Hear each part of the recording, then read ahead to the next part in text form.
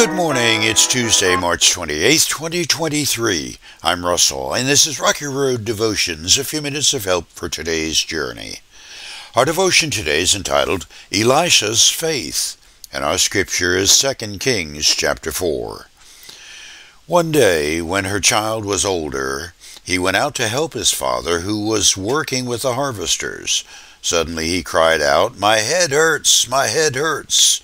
His father said to one of the servants, "Carry him home to his mother." So the servant took him home, and his mother held him on her lap. But around noontime he died.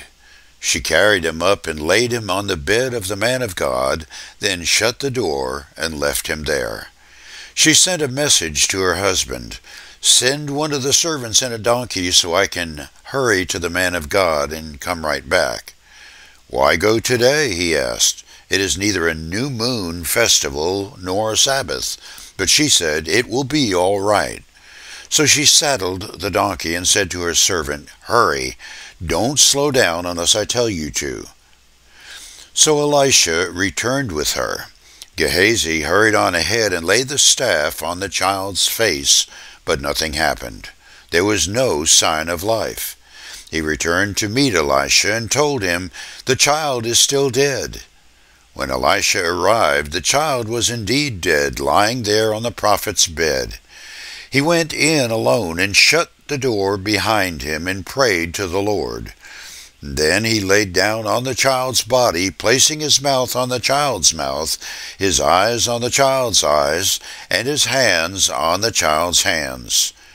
And as he stretched out on him, the child's body began to grow warm again.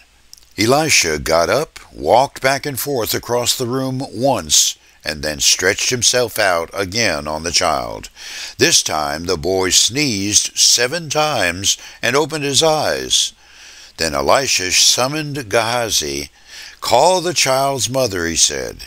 And when she came in, Elisha said, "Here, take your son."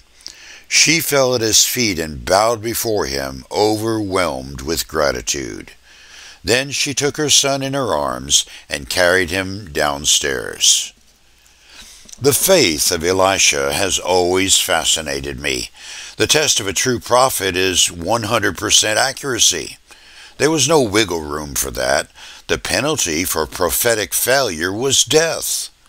Speaking or acting in the name of God and then having your words or deeds fizzle out was a mark that you were a false prophet. It got you a death warrant. It seemed Elisha's faith was far beyond worrying about what others might think of him or his words and deeds. For Elisha, it was all about serving the God who had called him to be a prophet.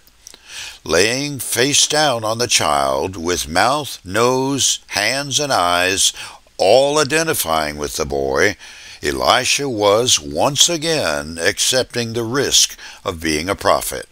This boy would raise to life, or Elisha would join him in death. This was no time for unanswered prayer.